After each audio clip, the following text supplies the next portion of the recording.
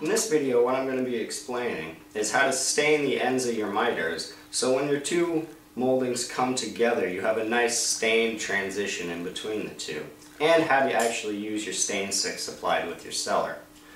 What the stain stick is there's a ball bearing in there and you need to shake it to get the stain mixed up. You take your cover off, and what you need to do is you need to press the tip down on your piece of wood to get the stain to come out.